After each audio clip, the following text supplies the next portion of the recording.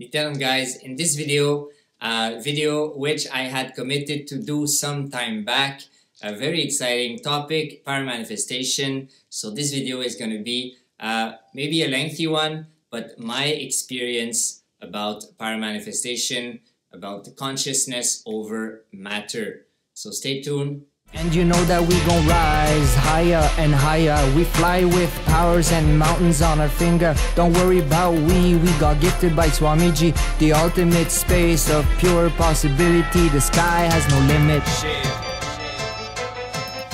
Nithyanandam, I welcome you with love and respects and the blessings of my Guru, His Divine Holiness Bhagwan Shri Nithyananda Paramashivoham. So in this video, I am going to creatively introduce, or I should say interview, not introduce, but interview myself about the paramanifestation. So stay tuned, trying to figure out a creative way to present this whole experience.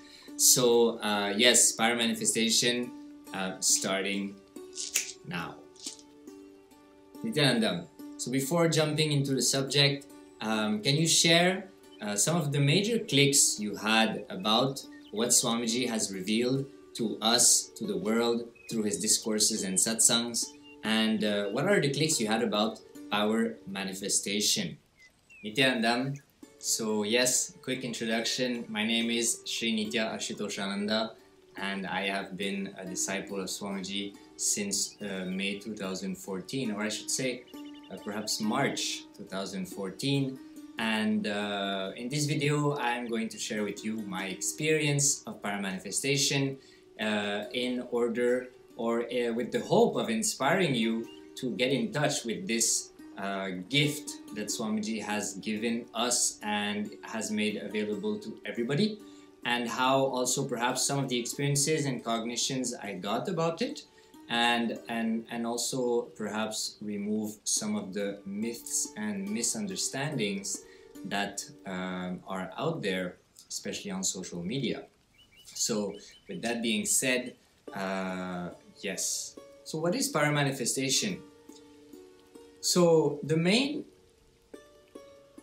understanding, main click I got from what Swamiji is sharing with us in various ways about paramanifestation is that paramanifestation is a natural and pure expression of the space of oneness. The space of oneness is the space we have to be in order to radiate enlightenment. So when we are in the space of oneness, automatically powers manifest. So manifesting powers under the guidance of an avatar is kind of helping us to get in touch with the reality of where we are in our spiritual growth. What is the actual status of our inner space? The more our inner space is aligned to the cosmic truth and cosmic principles that Swamiji is sharing with us, the more paramanifestation will happen. So by doing paramanifestation, we can see the depth and sincerity of seeking that we have, and we can also identify blind spots that are stopping us from having a deeper, more intense and real connection with Swamiji, with Paramashiva. So one of the main things that Swamiji shared with us is the difference between Siddhis and Shaktis. So briefly, in the spiritual path, there's a very popular thought current out there that manifesting powers is dangerous for your enlightenment. And it is true, but not entirely. So it depends from the context. So Swamiji gave us the clarity about what is the difference between a Siddhi and a Shakti. So a Siddhi is a power that manifests because of the level of intensity that we have put into a certain kind of spiritual practice. When we do certain spiritual practices, certain forms of completion happen in us, and from this some powers can manifest. But Siddhis are actually a hindrance, an obstacle for your enlightenment. It might distract you. Your greed, which ultimately has to dissolve into the oneness of Paramashiva, can continue to linger in you by constantly desiring power for various reasons. So sometimes, siddhis, Swamiji says that they are considered as an obstacle for enlightenment. But Shaktis is a totally different thing. Shaktis are powers which manifest from the space of oneness with Paramashiva, oneness with the Guru, oneness with Swamiji. So that space of oneness is the space of enlightenment.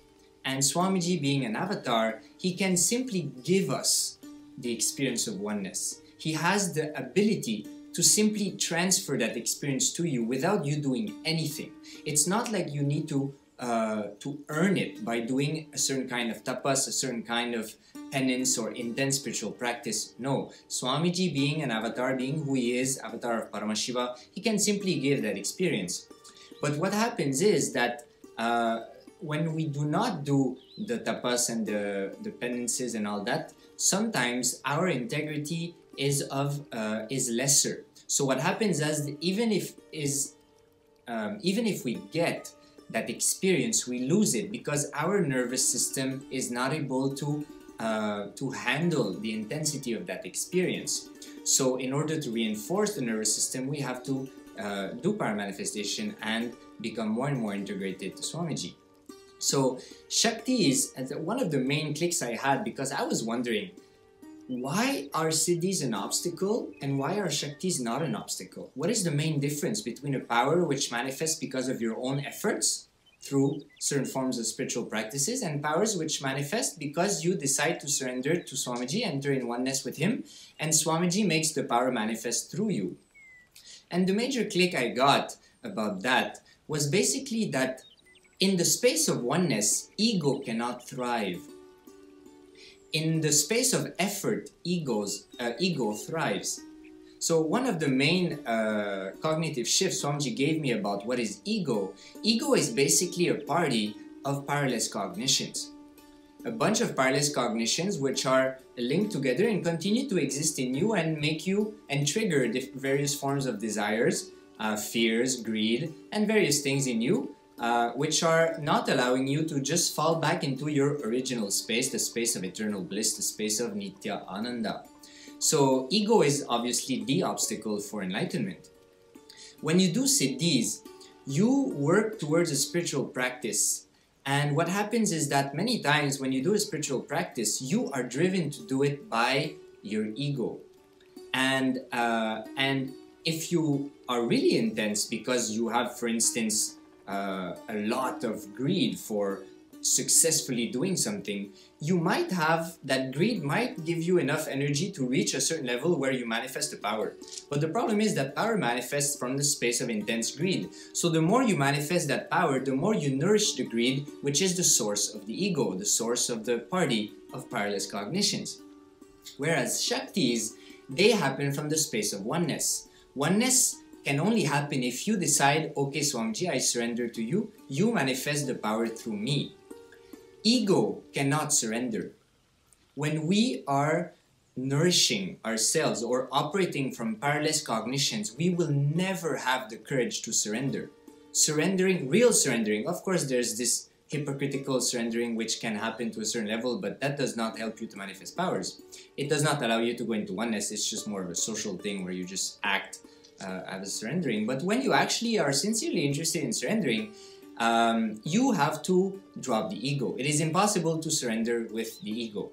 So when you enter into the space of oneness, that means that at that moment, you have dropped the ego and you allow Swamiji to manifest through you. Because ego wants to do everything on its own, right? So asking Swamiji to do something through you means you have to drop the idea of doing it on your own. So you need to accept external support in some form. Also, that's one of the clicks I got when Swamiji was sharing that enlightenment cannot be achieved, it has to be given, it has to be gifted. Why? Because if you achieve it, it is only from the intensity which happens from the desires which are created by the ego. But when it is gifted, then you have to surrender it and simply accept it and receive it. And for that, you need to drop the ego and surrender. So that is one of the main clicks I got. and why it is so important to practice paramanifestation. Because actually the more you do paramanifestation, it means the more you are successfully, or the more you are entering into that space of oneness. The more you enter into that space of oneness, the more the parallel cognitions inside of you melt, and at some point the complete cognitive shift happens, and then you simply enter into this eternal space of oneness with Swamiji, which is enlightenment. So actually manifesting Shaktis is amazing. When Swamiji revealed that, and I had this click, I was like, wow, the work he's doing is amazing. And that also proves that he's an avatar, because only an avatar can make something like this happen. Somebody who is not an avatar will not find a way to make powers as a spiritual practice, which is interesting and at the same time extremely on point. It just makes it happen. Paramanifestation is it's a real reality check, right? You can't fool yourself. Sometimes if you just read Vedas and Agamas and all that, you will just fool yourself and think you have knowledge. Swamiji was sharing in the Upanishads, it's like avidya, right? Incomplete knowledge. So incomplete knowledge is not going to make you manifest powers. It's not going to give you enlightenment. So manifesting powers, that's one of the main thing I got, is that manifesting powers is basically the highway towards enlightenment. But obviously, in order to manifest Shaktis, you need to have Guru. It is impossible to manifest Shaktis without Guru. Everything that happens without Guru is Siddhi. So that is why I feel that Shiva is saying, you know, in the Agamas, that he comes in the form of a sincere seeker as a Guru. In the Kamika Agama, he reveals that. So yeah, so that's basically the main click I got about what is paramanifestation and the difference between Siddhis and Shaktis. So you basically went into a paramanifestation marathon spree, and can you tell us a little bit about why you chose consciousness over matter, and what is consciousness over matter? What were, you know, the various reasons why you chose that one, you felt connected to that one, and how does it work? What is the basic principle which is the source of this paramanifestation, the consciousness over matter? So consciousness over matter is basically, unlike what we see in movies like mind control, mind over matter, consciousness over matter is not the same thing. Mind over matter is a siddhi-like kind of power. Consciousness over matter is a shakti-like power. Consciousness is the source of everything. It commands, it creates, and it is Paramashiva. All the actions of Paramashiva, the creation, the sustenance, the rejuvenation, the pulling out of delusion, and the liberation dimension of Paramashiva is that. It is consciousness. So consciousness is all-powerful, all-pervasive.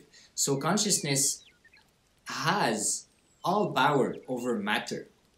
Matter is of a lesser frequency of consciousness. So consciousness over matter means you establish yourself in your higher identity, which is Paramashivoham, Paramashiva, and from that space you command the matter, and the matter simply responds. So that's one of the main thing about that I got about paramanifestation, about the consciousness over matter.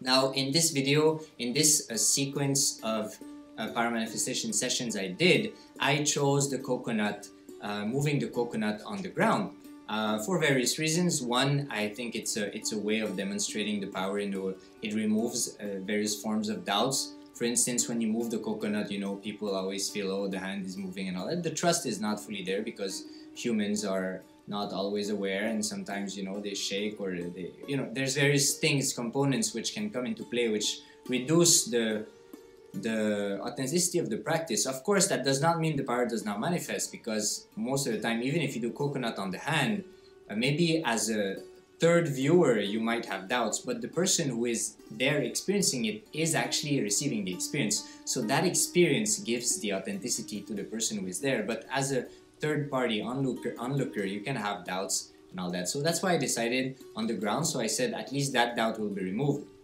And also I thought about 2-3 things, which is people might think that it's tricked, right? So they might think maybe there's wind which comes and makes it move, and that is why I put a candle in my clip to show that the light is not flickering, which means there is no wind component in there. I did put salt, grains of salt of various size, small and bigger ones, on the tablet, which shows that there's no vibration on the ground, which could be responsible for the movement of the coconut.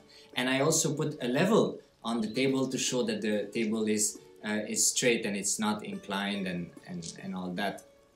And basically, yeah, the consciousness over matter happens on the tablet at first with the coconut. That is what Paramashiva reveals in the Agama, and for various reasons. First, the coconut, the water, is a very receptive component.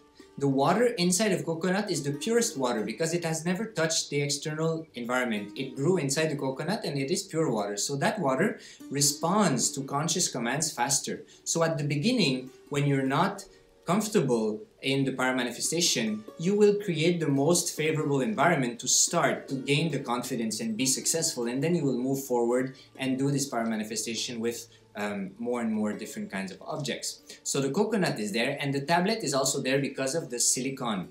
Swamiji revealed that silicon has also this component of very receptive to receive conscious commands. So having a tablet helps for you when you give the command to the coconut to move. Having the water of the coconut and the silicon facilitates, so it's like a stepping stone, which gives you a lot of confidence. Because initially, I mean, we are all facing the space of like, it's impossible. You cannot move, if you live in the normal world, you cannot move a coconut with your consciousness. First, we don't even know what consciousness is. And second thing, like, that's not true. It's just rigged things in movies or superpowers in comic books. It's not true. So the impossibility we have about that is very high. So that has to be broken. Swamiji has to break that space of impossibility and show us that it is possible for us to come back into that space of enlightenment, that space of oneness. Oneness is basically a space of pure possibility. So Swamiji is giving us an experience, or I should say experiences of this space of possibility by initiating us and inspiring us to practice paramanifestation more and more and more. And like I said, at the beginning it's a bit more complicated, but the more you put lifetime and energy into it, that cognitive shift happens more stronger, and at some point it just clicks and paramanifestation happens effortlessly. But at the beginning, some type of little effort from our part is required. So Swamiji always tells us to chant Mahavakya as we do paramanifestation. Swamiji has initiated us into this sacred mantra, sacred Mahavakya, Om Nithyananda Paramashivoham. So can you tell us more about what's your experience and what is the Mahavakya, and what Swamiji has shared with everyone through his satsangs and classes and courses and everything about the power of Mahavakya. So Mahavakya, okay, I'll tell what Mahavakya is and my experience when I was doing this paramanifestation. The Mahavakya Swamiji has initiated us into is Om Nithyananda Paramashivoham. Oms is the cosmic sound. We all know Hinduism is all about Om, that symbol you must have seen in various places. Nithyananda means eternal bliss. It is also part of the name of Swamiji, and it means the eternal bliss, which is our true nature. By our very nature, we are Paramashiva, we are established in eternal bliss. And Paramashivoham means, Parama means ultimate, Shivoham means Shiva Aham. So Paramashiva Aham becomes Paramashivoham. Parama is ultimate, Shiva means Shiva or causeless auspiciousness. Aham means me. So Paramashivoham means I am the ultimate causeless auspiciousness. I am the ultimate Shiva. So it's a powerful Mahavakya to remind us of our true nature. So this is the main component of paramanifestation. Constantly chanting this Mahavakya within us, sometimes out loud, sometimes inside, and tuning into Swamiji. Swamiji said this is the password for paramanifestation. If you chant this, I will manifest through you. So, and it's also like, because it is an initiation for Swamiji, when we chant Mahavakya, we automatically remember Swamiji.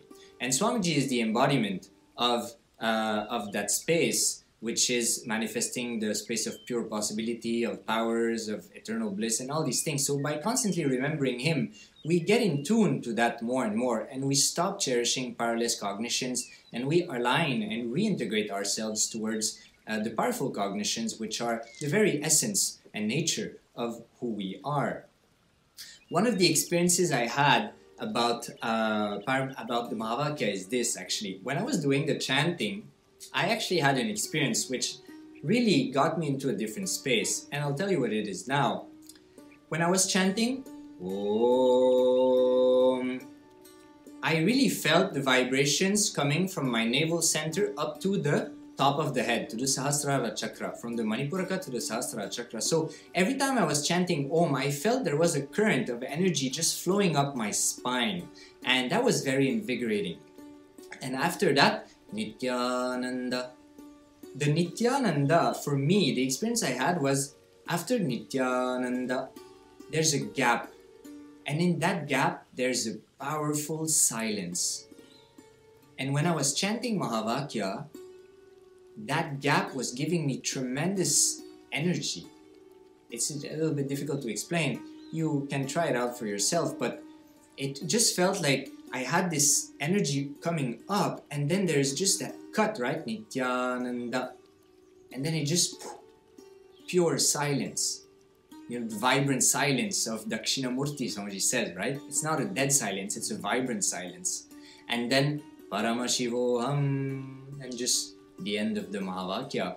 So every time I was chanting, I was constantly having this energy flowing up the spine, and this very intense silence which would just, you know, enter, like it would just land on my inner space, like so intensely. And that was really giving me a next level experience.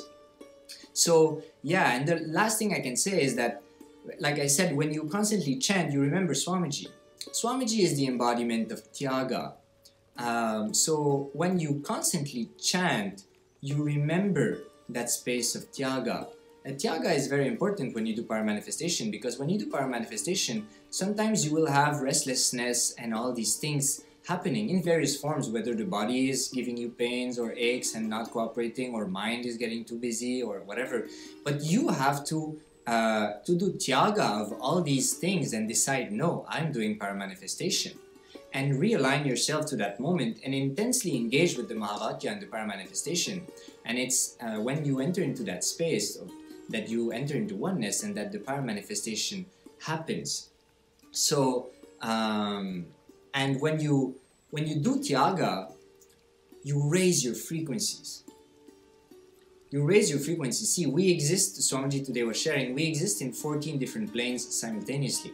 There are 14 chakras in the body, 7 major ones from the spine to the top, and there are 7 ones below, which are not at all popular, but which are there. What are they named?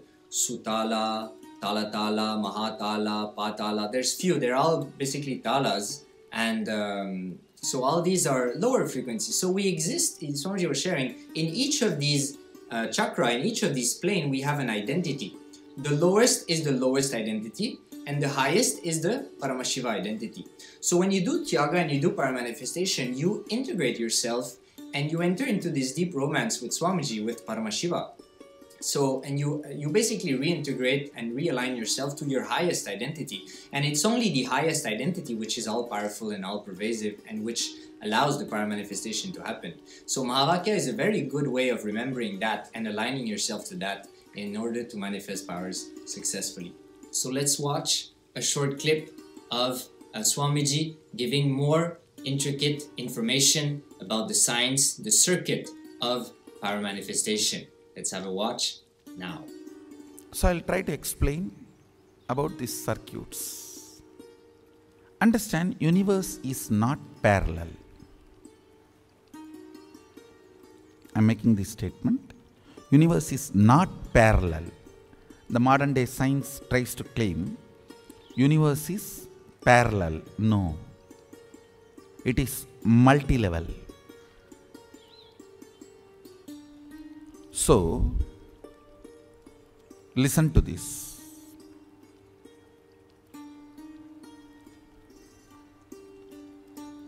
If a rishi sits here and with will persistence declares Brahma has to appear in front of me, Brahma's throne will shake, he has to appear in front of you. Because it is multi-level, not parallel. Listen.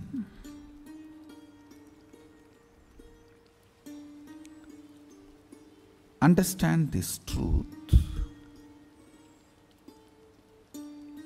Even if you decide to do a small act like moving your right hand, the ripple effect of this directly affects the sun. You are not negligible part of the existence. When you consider you are a negligible part of the existence, or you are an accident, or you are cursed, these are the multiple identities you try to associate due to the frustration and low self-identity. You give life to that identity. Because you give life to it, that becomes reality. Listen. The good news I have is, unconsciously if you cherish even 10,000 years, you are a cursed being. Consciously if you declare even once, you are a blessed being. The conscious declaration overpowers 10,000 unconscious cherished thought current, because even if 10,000 years a room is in darkness, one matchstick is enough to light it in 1 second.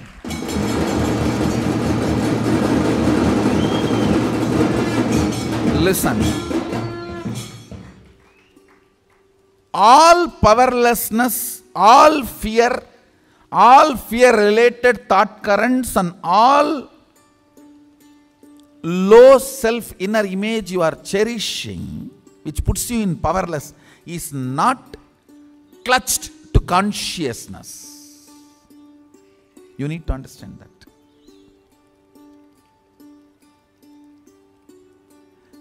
They are all there indirectly receiving or sucking the energy from consciousness, but they are not supported by consciousness. That is why the asuras, how much ever powers they may get, finally they do not exist. Only with consciously what you clutch, you empower, exists. So what I am trying to convey with these few statements, every idea, thought current you cherish in your brain creates certain map. If that map can be taken out and inserted on somebody, it is called circuit. If you cannot take it out, it just dies within you, it is map. If it can be taken out and inserted on somebody's head, it is circuit.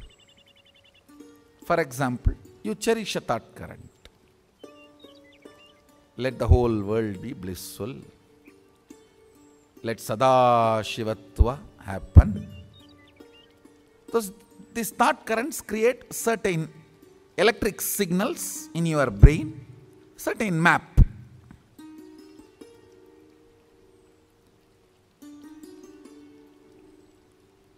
If you are able to hold that stably till the other brain vibrates to the same frequency, it is called circuit. Understand? My Sadashivatva, I hold on to that till all of you are able to reverberate to that frequency. That is what is initiation. One good thing with your brain is it always goes towards the bright side. Like a water always flows towards the lower end, your brain, any higher frequency, it always flows towards it. That is why almost everyone says, when I sit in front of Swamiji, all my problems are forgotten. That is why when I want to make some decision, cherishing my problem, I don't want to go in front of him. Because my mind will change if I go in front of him or if I talk to him.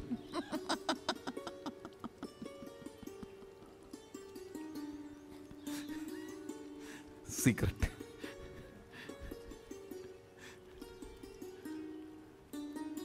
Ravana says, Ravana's sister, Shurpanaka, she gives idea to Ravana. You are a Maya Mantri. You know everything of magic and changing the forms. You can take any form as you want. Why don't you take Rama's form and go and enjoy Sita? He says, the moment I remember him, the very frequency, all my personal lust disappears.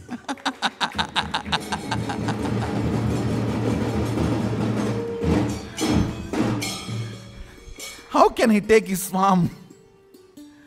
The moment my brain mirrors Rama's neurons, there's no more lust.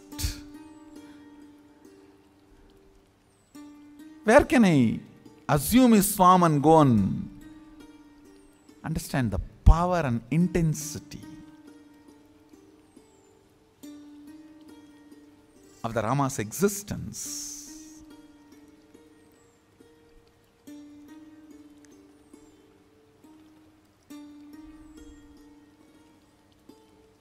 See, when I initiate all of you into powers, it is nothing but I just hold that power circuit and sit quietly, so all your brain starts reverberating in the same frequency. So this map becomes circuit in your system.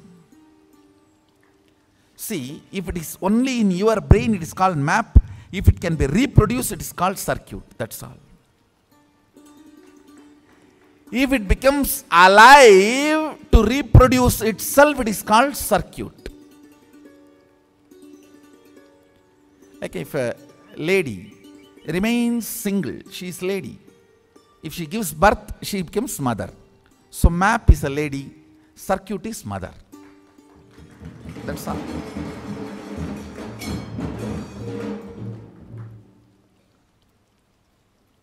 Actually, I am telling you, first 10-20 powers only, you need to, what to say, that kind of a little catching up will be like a little work. Once your brain starts catching up even 10 circuits of these powers, after that initiating all the powers manifestation is just like that. It's like a sipping cup of coffee, that's all. I can just have, you can have coffee with Swamiji and have 20 powers and go. It's nothing more than that.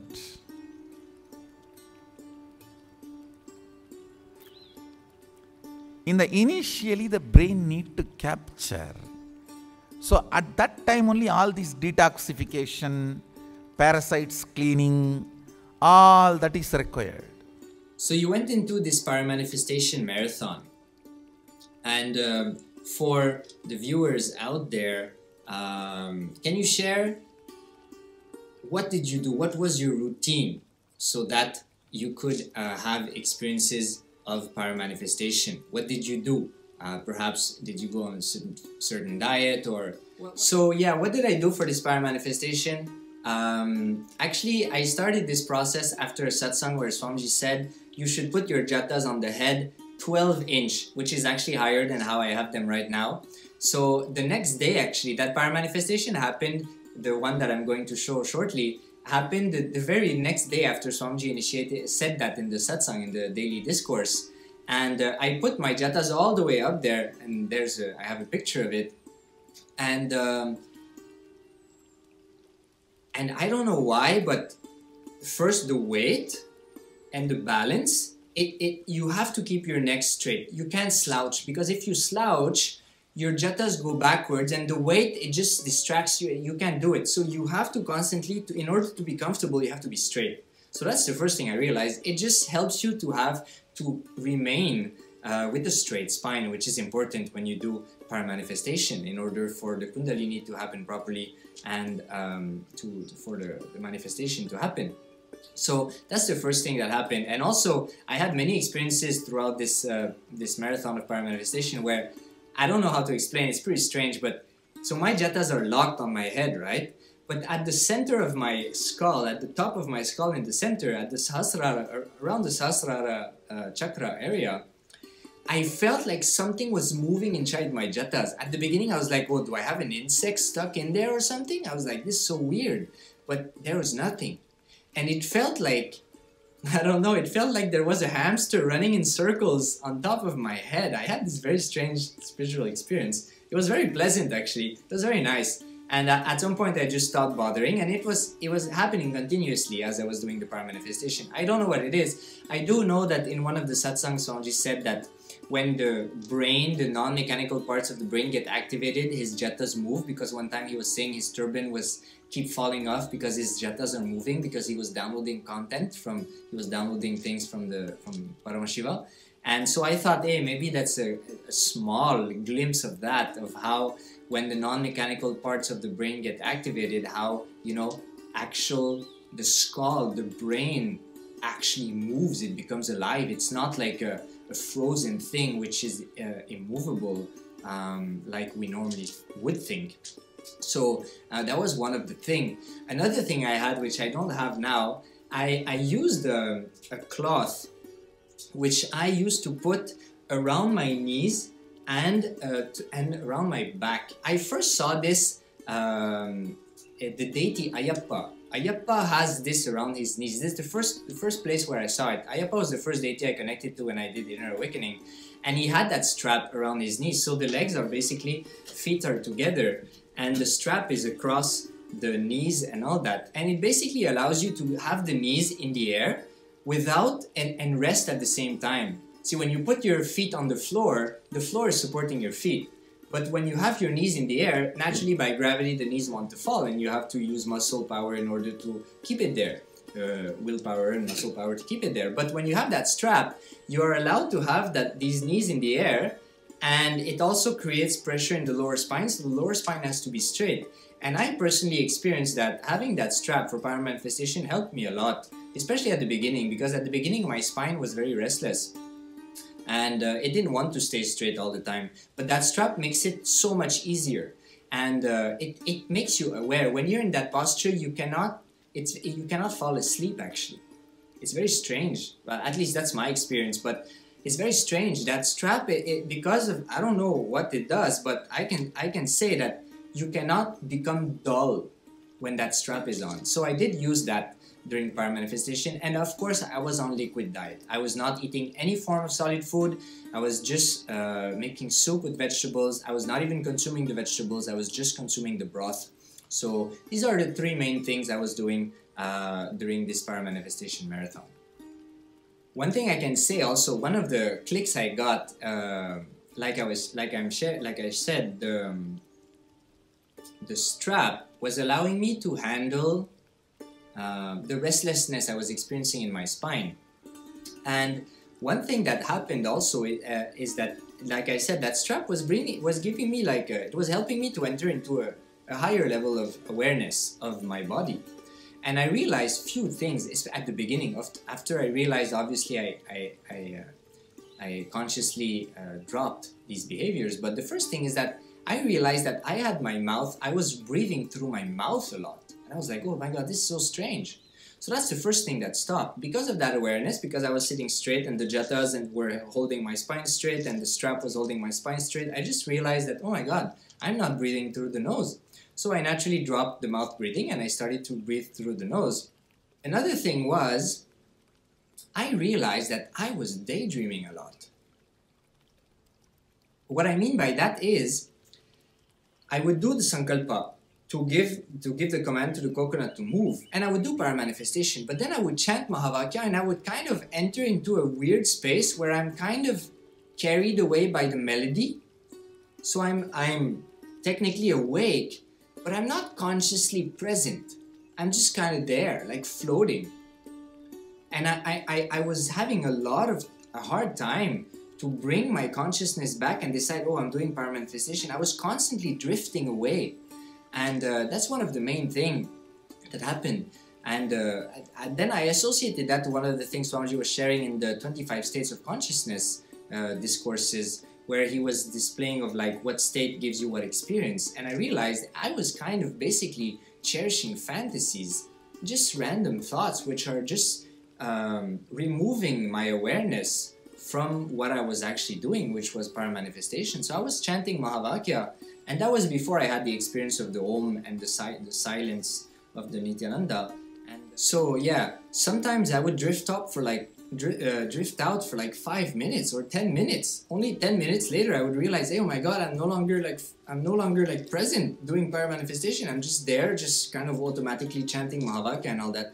So that was very important, I think. I really felt that was one of the main experiences I got. I just realized like, oh my god, you know, that space. And I was like, my god, this is what we experience on every day, and we just don't know it. We don't feel it. We don't see it. We're lost in it. It's like the delusion, right? And then I understand why Swamiji says, you know, when you're more aware, when you take haritaki, when you take ginger, when you detox your body, you become more successful, because you don't enter into this space of just wandering aimlessly in what you do. Even when you do something, that's what I realized, right? I was doing paramanifestation. It's not like I was just daydreaming. But as I was doing, I was not there. So I was thinking like, wow. So even when we work and all that, we are not there, and we just don't realize it. So that was a big thing for me, a big click. So let's watch another quick short clip of Swamiji about the 25 states of consciousness and what Swamiji says about the space or the state of consciousness that we have to be in order for paramanifestation to happen in us. Internal organs, intra-organs, and the states of consciousness you go through plays a major role in your reality, either projecting which is completely not there, or covering which is there. All kinds of manifestation and manipulation of reality happens by the states of consciousness. SU means Sushupti, SW means Swapna, J means Jakrat, T means Turiya, TA means Turyatita. So, deep sleep, dream, waking, awakened, alive. In deep sleep, zero power, absolute powerlessness. Dream, I can say that 10 unit of vibrant activity. And in the waking state, I can say 100 unit. In Turiya, it becomes almost million unit. It's a big jump from waking to Turiya. In Turyatita, it is just whatever exists, trillion or zillion, whatever unit of aliveness. The whole oneness. It's not even aliveness, oneness. See, listen carefully. When mind is active, body is sleeping, we can call that as tired. When mind is sleeping, body is alive, bored. Getting it? If you understand tiredness and boredom, you will catch all the states. Because these two you are very easily.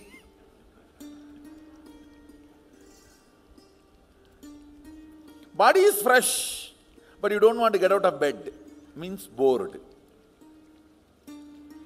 Mind really wants to go and do the work, but body is nothing doing, tired.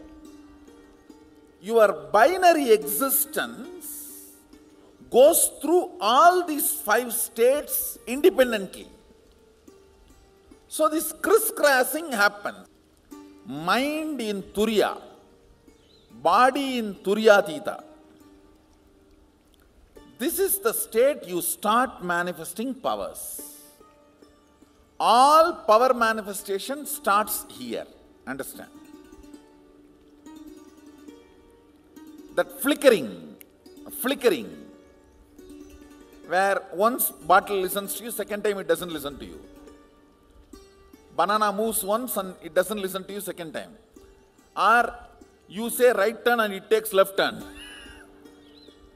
All that flickering is the state. It almost feels like you are there, almost. So coming down to the core of this experience, what was basically the cognitive shifts which happened in you when you were doing this paramanifestation? Swamiji always tells us to remember and contemplate and seek into a powerful cognition. And when you seek into a powerful cognition, when you enter into oneness with Him, you manifest the power. So tell us more about the cognitions which you cherished and perhaps the cognitions which clicked with you as you were going through this paramanifestation experience. So before I did the paramanifestation, I went into the Nithyananda Jnanapadadi, which is a collection of scriptural references of Shastra Pramanas of consciousness over matter. And there was one Pramana which really clicked with me, and it was the 28th, number 28. And I'll read it for you here. It comes from the Shiva Sutras, 3.18, verse 3.18, consciousness over matter. And it goes like this: Swamatra nirmanam apadhayati. And the translation goes like this: experiencing that this objective world is the product of his subjective consciousness, he can create and manifest any object or matter or occurrence that he thinks or desires in this universe within time and space. So that was the main powerful cognition I was constantly contemplating on when the paramanifestation happened. It basically says that this objective world, even though they're facts and objects, it is not real. It is a projection of the subjective consciousness, of the consciousness that we have. And when you tap in, when you go back to that space of pure consciousness, when you drop the ego and the powerless cognitions, you can simply manifest anything you want, objects, matter, or situations, occurrences, in the objective world.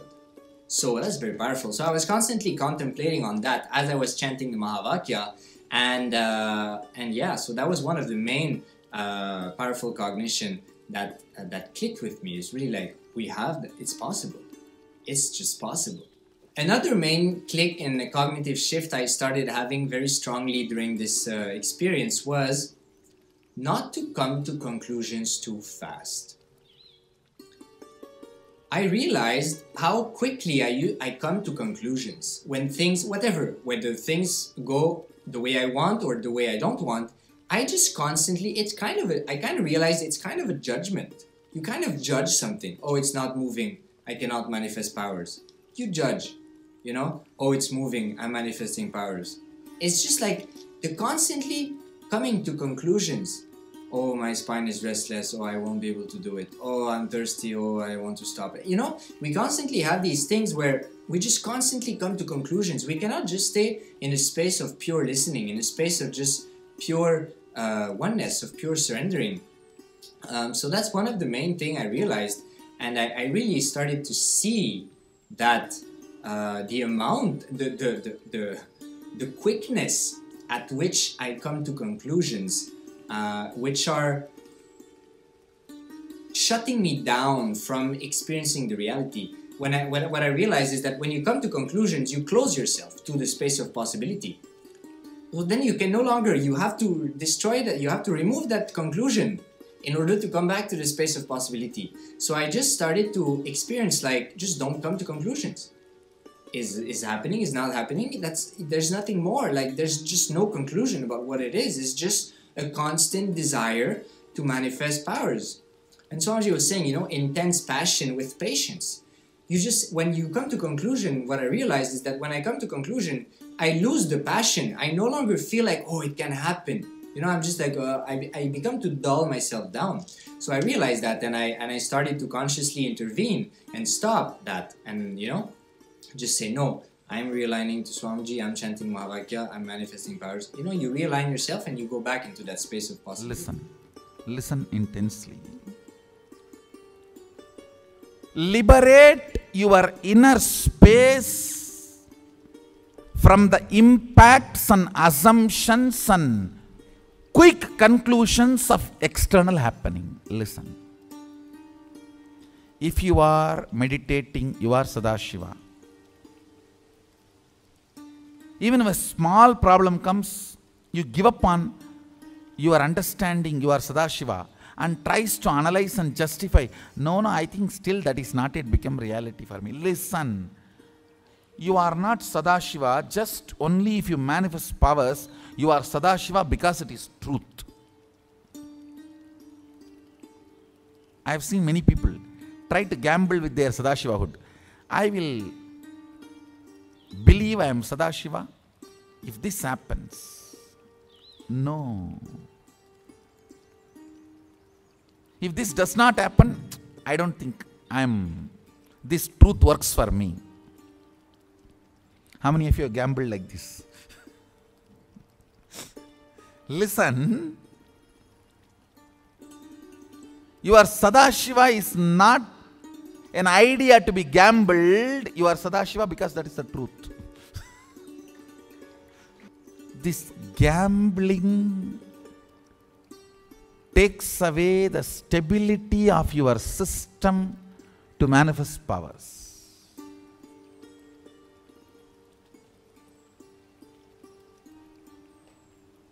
When you understand it is truth, whether what I want happens outside or not, I am Sadashiva is the truth, that nothing can be done.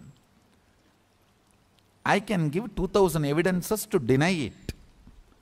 That does not mean I can lose my original state.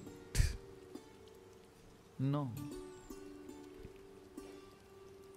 You can't lose. With this clarity, with this powerful cognition, I should not even say it is powerful cognition, it is just Satya. With this Satya, when you sit, even if you are playing in your Facebook, you can manifest powers. It's not that you are Sadashiva because you manifest powers. You are Sadashiva because that is truth. Another space I got also, and it's also click I got also, shift, was that, like I said, like siddhis and shaktis, right? What the major cognition I got from that. Powers manifest from a space of non-violence. You cannot force it. If you force it, you will not be successful. Or sometimes you might be successful, but you will not be able to do it again. When you force it, it just doesn't work. And you will not be able to sustain it also. Because at some point, you just can't handle the intensity anymore because you're not operating from the right space. So everything has to come from a space of non-violence. Paramashiva is known as Paramashanta Swarupa, and that's what Swamiji was asking us to meditate on when we had the jatas up in the air. We realized that Paramashiva is sitting on the top of the jatas as Paramashanta Swarupa. So that's one of the other things I realized, is that you really have to enter into the space of non-violence constantly and drop this very aggressive, violent-oriented tendency of just wanting to interfere and force things to happen, because because whatever understanding, whatever logic we cherish at that moment. So that's one of the other things also I strongly realize, is that it's also a manifestation of the space of non-violence, of ahimsa. I also had a click about Advaita, the oneness. How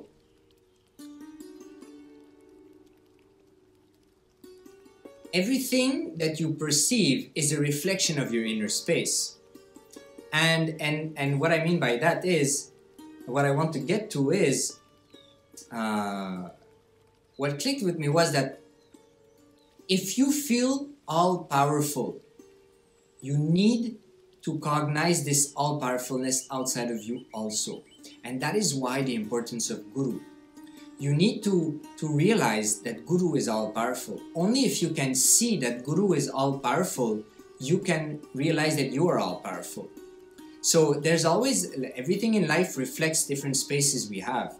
And we do not see the all-powerfulness in everybody. You know, we'll feel, oh, this person has this person has that, this has this. You know, some people will have different qualities. Some things good, some things you like, some things you don't like. But you will never have somebody who's just, whoa, he's just everything, you know, it's the ultimate. But Guru is that. Guru is that being which has no personal interest other than making you realize who you are, and who is there to reflect that pure space of possibility, that pure space of powerfulness, which you need to cognize in him and then realize in you, because we already have it, but we are insensitive to who we are. That's why we are suffering, because we lost ourselves, literally. And Guru is there to guide us back, because he has been successful. Swamiji has come back to that pure space. So he has done it, so naturally he can guide us to it. So that is why also, that's one of the main clicks I got. Guru is very important. Very important. In the Shaivite Sampradayas, actually, in the scriptures, Shiva says, you cannot be successful without Guru. So that's why he says he comes in the life of a sincere seeker as a Guru. So yeah, Guru, the all-powerfulness of the Guru is very important to be cognized in order to manifest powers. Otherwise, you can't. If you don't get in touch with that space of all-powerfulness, you cannot move the coconut. For you to get in touch with that space of all-powerfulness, you need to see it in Guru. Otherwise, initiation will not happen, the oneness will not happen, power will not manifest, because again, Shaktis happen from the space of oneness. So that's one of the main clicks I got also by doing this power manifestation. So let's have a quick watch of the clip of the power manifestation, which was recorded, one of them which was recorded during this marathon. So one thing I wanted to share is that first, this was a 1-hour session, and the coconut moved from, basically the major movement of the coconut happened within the first 45 minutes. So this is basically an extract of the 45 minutes. Increased, the speed is highly increased here, 10,000 times. And yeah, actually, when I was doing the power manifestation, I did not see the coconut move. It's only like after 10 minutes that I realized that it was twisting onto itself and that it was sliding to the side. And here you can see it reached the edge, and it pretty much kind of stopped there. Here you have 4 frames, 10 minutes pretty much each at the beginning, 10 minutes in, 20 minutes in, 30 minutes in. And you can see that this is real-time speed, so you don't see the coconut moving. But you can clearly see that it moved within a time frame of 10 minutes. You can see that the position and the rotation of the coconut has intensely shifted. So, having shared all this, one perhaps of the big questions which is out there would be why? Why power manifestation? What is your click or your cognitions about why Swamiji is encouraging us, inspiring us, energizing us, initiating us into the power manifestation? Why should someone be interested in doing power manifestation, in implementing power manifestation in their lives? So why power manifestation? I would say first, it's very important, like I mentioned a little bit earlier, to have a reality check. You need to actually see where you are. You have to actually experience it. Otherwise, you can make yourself believe anything. The delusion that we cherish is very strong. and we are able to make our beliefs. Actually, Swamiji was sharing about how he's afraid of Vedantis, right? People who just have knowledge, which is not complete experience, so it's basically an incomplete knowledge. And he says that only with knowledge you cannot be successful, because mind will always find a cunning way to turn whatever knowledge you have to go in the direction in which mind wants to go. And mind is a product of ego. Until mind surrenders and obeys to your conscious command, mind is running your life, and mind will be fueled by the party of powerless cognitions that we have as ego. So that's one of the main thing I realized, and it's very important, because if you're really sincere and you want to be successful and raise yourself and get out of suffering and be enlightened, experience oneness with Paramashiva, you need to be real with yourself. You need to be willing to be real with yourself. And if you're deluded, you need to have the courage to say, I'm deluded right now. I am deluded. So like that, paramanifestation helps us. Paramanifestation helps us to just, keep track and of where we are and where is our inner space. What is the status of our inner space? Until we enter into that pure space of oneness, that eternal space of oneness, space of Paramashivoham oneness with Guru, with Swamiji. Understand, Sadashiva always wants you to first study Vedas, because Vedas is the logic of truth. Agamas is the science of power manifestation. If you are directly given the science of power manifestation, you will gamble it. Oh, if I manifest powers, then I am Sadashiva. If not, I am not. You will start gambling with this truth. That is why first the Vedas, Vidya is given. This is truth, whether you manifest or not. If you just stop with Vedas, that's also not complete. If you just gamble only with Agamas, that is also not complete. Intensity and continuity is one and the same, is complete.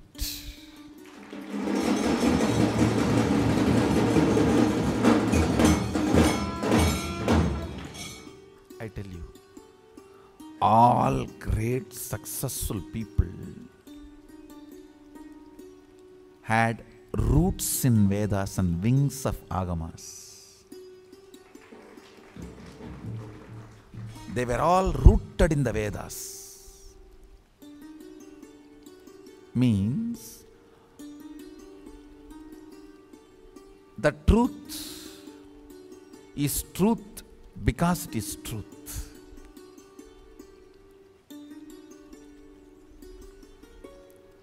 Manifestation is a natural mandatory process of the truth. Listen. Natural mandatory process, that is the right word. I can't use the word mandatory, then it will become all about effort. I can't just use the word natural, then it will become all about laziness of Vedanta. Ayo, which I am afraid of. Arivaru gajamum manjen, ayiram diyum manjen, masusai makkal lanjen, yesidum iniyarkum anjen, Ariyar asadigandu ammanam anjumare.